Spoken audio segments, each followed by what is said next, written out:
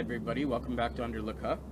Today I thought we'd talk about the SKX, the 009 and the 007, everyone's favorites. And since it's already been reviewed to death, TGV actually has done a very good video on this already. What I think we'd do is just take a look at how versatile they are and try them on with different straps and so on. I do have quite a few NATOs, probably not as many as TGV, but maybe a close second. All right, let's look into it. All right, so you guys are probably confused right now. Why do I have the SKXs on a Cohiba box?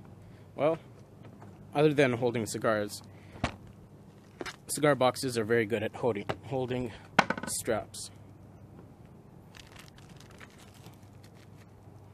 Ta-da! So we'll go in here and we'll take a look at the straps and see what works and what doesn't. First thing I want to talk about is I love these lug bars.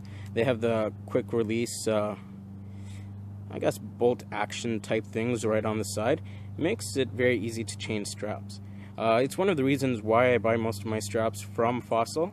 Another reason why I buy my straps from Fossil is there is a Fossil outlet close to my house, and you can get $5 straps from Fossil. Sorry for the out of focus fuzziness. So there's a tip for you there.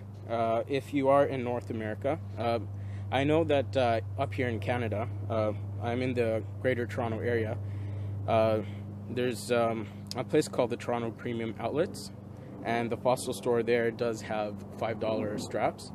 Most of them are NATO, but they do have some leather ones if you're lucky sometimes. So let's dive in. So you've already seen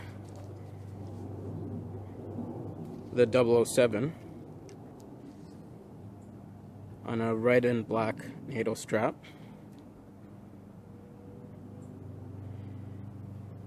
Let's see what else goes with it. Let's pause. Alright, so I just put it on a brown leather NATO strap. I actually didn't get this one from Fossil. I got it from Strapco. Right there. This is not sponsored at all, neither by Fossil or by Strapco. This is more of a guide on how to get watch straps for your watch. Sometimes even if you're bored of a watch or you're itching for a new watch, strap change is all you actually really need. And I guess this can be a small guide on how to buy straps as well. What I would recommend is if you are looking for a strap for a certain watch, wear that watch when you go out looking for straps. There's nothing worse than to buy a strap and then coming home and realizing that it isn't exactly what you were looking for. So let's try another strap. Alright, here's the 007 on a red leather NATO strap. This one is from Fossil. I got this because I thought it would make it pop. It does have the black furniture to match, and the red. I know the lettering is a little bit more orange, but it does complement it slightly. Okay, so I just put it on a leather strap, also from Fossil. You can, I guess, dress up the watch a little as well. I do wear this when the weather is colder, and I wear it to the office. So the worst thing is trying to wear a watch on a NATO when you're wearing cuffed shirts. I find it's not as comfortable. Alright, I put it on another leather strap. I put it on this light brown. I also like the fact that it's black on the edges here. However, this strap would actually look very good on the 009 as well. I'll just go ahead and swap it out. Alright, here it is. And yeah, looking good. To be honest, I think I usually reach out for the 009 more than the 007. Mostly because when I wear, what I wear is mostly red and blues. But yeah. Alright. Here is the 007 on a red and black NATO. I think we'll do a few more and wrap it up here. I don't want this video to be too long, but you can see the versatility of these watches. This is the 009 on a blue silicone strap. It has some white stitching, which I kind of like.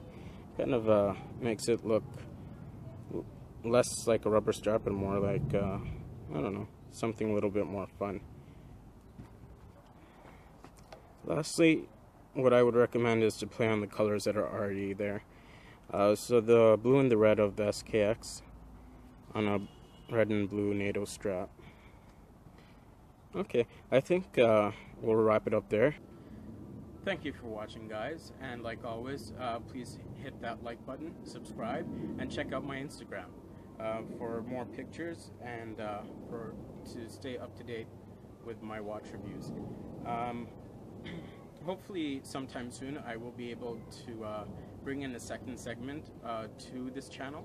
I'll be interviewing other people with watch collections, either small or large, and I'm not going to be a watch snob. Even if they are fashion watches, I'd like to bring them on and see their perspective. Alright, thank you for watching, and I will see you next time.